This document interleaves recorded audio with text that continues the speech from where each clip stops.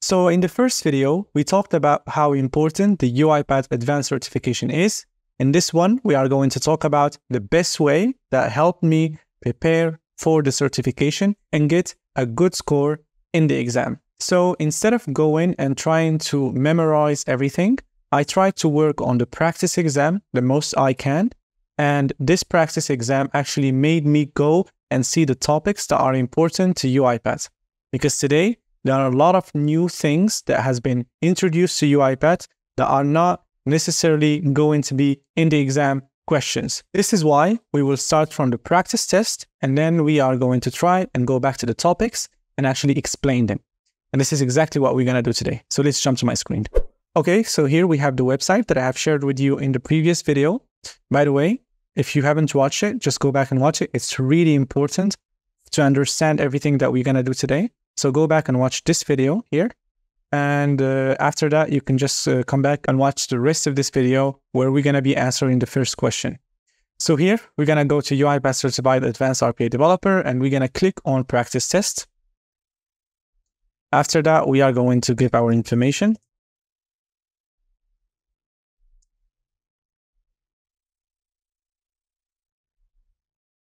So just choose customer here and choose your country here. Then log in. After that, it will give you this information. You can just read it. But the most important part is that the products covered under the practice test include the 2021.10 versions of Studio, Robot, and Orchestrator. So the features that has been introduced after 2021.10 are not actually covered inside of it. This is why sometimes it's better to go to the practice test instead of going back to UiPath, because you can be preparing for things that are not even going to be in the exam. Okay, so let's click on Start Answering Questions. And here we are going to have our first question that we are going to be answering.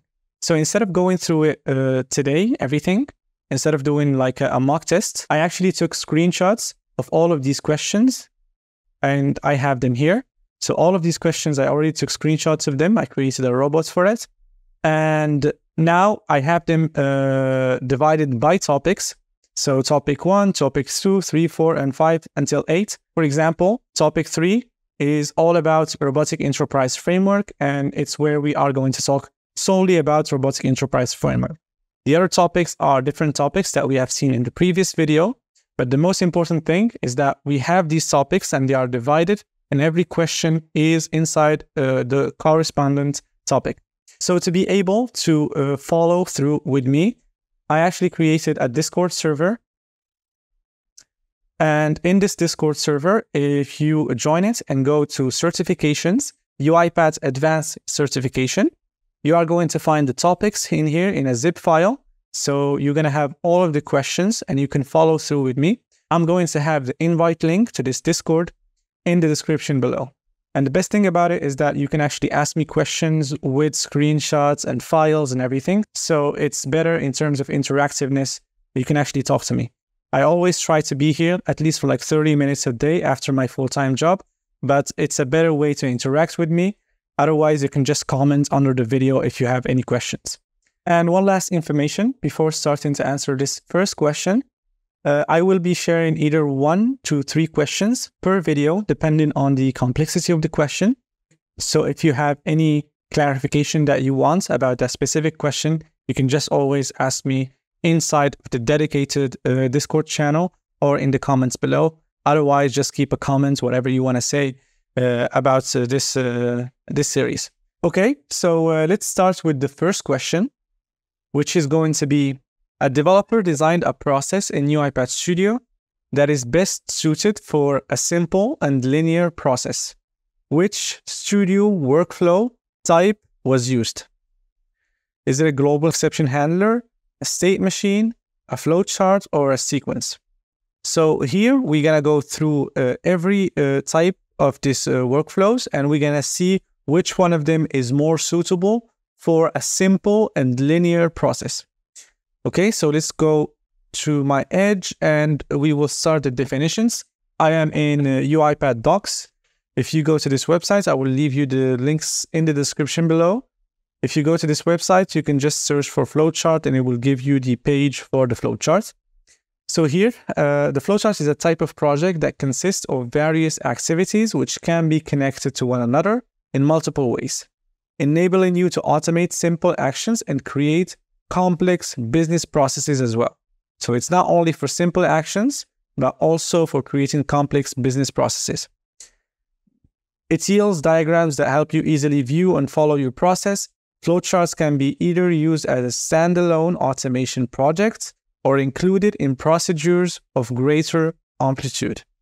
So here we don't have an example of what a flowchart looks like, but I already created one. This is a simple flowchart that counts to 5. And in this flowchart, we can see that the different activities are actually interconnected by these arrows, and we can actually go back. So the fact that we can go back and we have this type of diagram, we can actually create complex project inside of it. So it's not only for simple projects, it's also for complex processes. So it's the wrong answer. So as far as now, flowchart is the wrong answer. Let's go now to state machine. So what is a state machine? It's a very short definition, but it's actually, I'm not going to say quite complex, but it's the most complex between all of them. So try to concentrate with the definition. It's a container for using state machine specific activities, contains a start node, that's important, that can be linked to the initial state of the state machine. You can find out more about it in these documentations, but we don't also have an example of it here. So let's go to activities state. And here we have an example. So as you can see, this example, we have a state machine in here and we have a starting node. And then this is a simple classical use case where the process or the robot chooses a random number. And then after that, we will try to guess that number. So if the number is small, it will go back to guess number and it tells us that the number is smaller. Can you guess a higher number? If the number is bigger, it will go back to guess number always and tell us that the number is actually bigger. So choose a lower number. So after we guess the right number, it will just go from this state, guess number, to the final state, which is the end of this state machine workflow. So this is just a simple example. Don't give so much attention to it.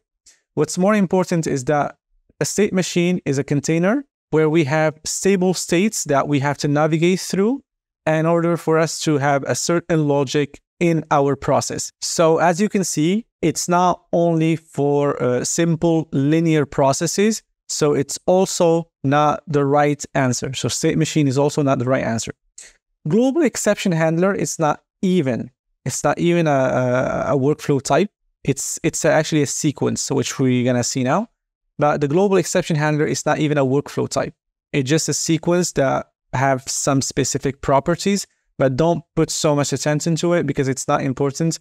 I was not asked about the global exception handler. So now let's go to the sequence, which is actually the right answer, as you guessed, and see what's the definition of sequence. So sequences are the smallest type of projects. They are suitable to linear processes that enable you to go from one activity to another.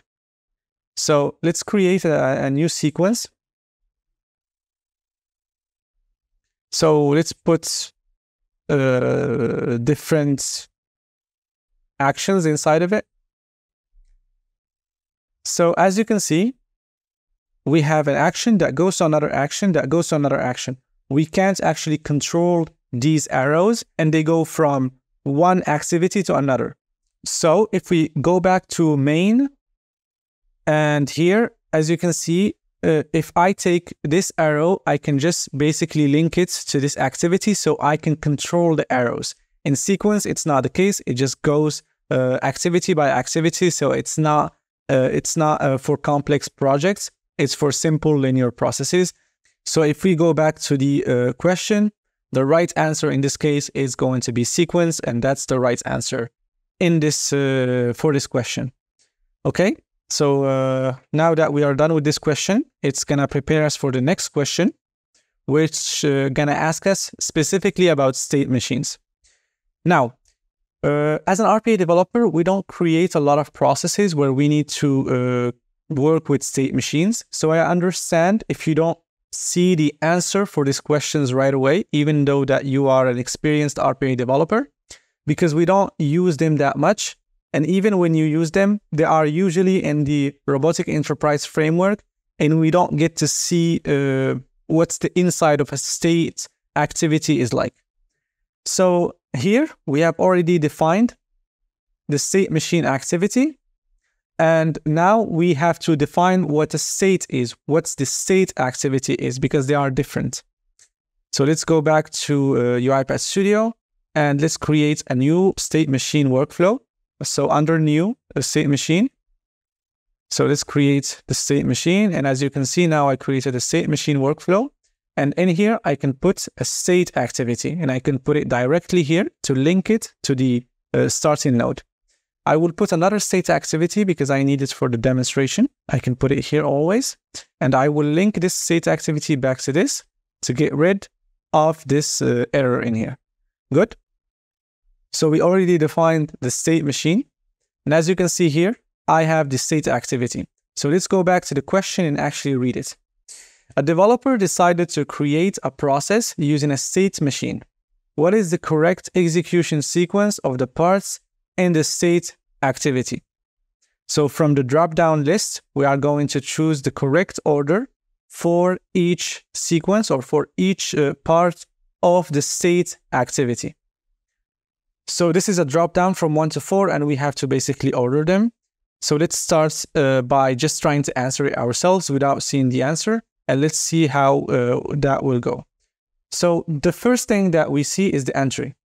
I mean, just by common sense, entry should be number 1, because this is when we enter the activity. Then what are we gonna do? Is it gonna be the exit, the destination, or the transition? We can't say for sure. We can say that exits, for example, is gonna be number 4, but this intuition is wrong because the exit is actually number 2. So as you can see, if you're trying to use intuition and you don't know the answer, this will actually get you in trouble. This is why you actually have to remember this kind of stuff. So let's go back to UiPath and look inside of our state activity. So here we have the entry, we have the exit, and we have the transition, and then we have the destination. So the exit is actually number 2, the transition is number 3, and then the destination is number 4. So we're gonna start by the entry. This is where we're gonna have our activities. We can also have other activities while we're exiting the state machine. Then we are going to have all our transitions because we can have multiple transitions. So let's go here and, for example, let's do this. Let's link another one. And as you can see here, I have multiple transitions. So we can have multiple transitions. And yeah, that's basically it. So let's go back to the question and answer it. So here, for example, in the entry, we will choose 1. I have a screenshot. I don't actually have the exam. But if you are in the exam, choose number 1 in entry, choose number 2 in exit, choose number 3 in transition, and number 4 should be the destination. So that's basically it. That's the right answer for this question. So in the next video, we are going to see the rest of the questions in this topic, which are going to be this question and this question. So tune in for that. And yeah, catch you guys on the next one. Peace.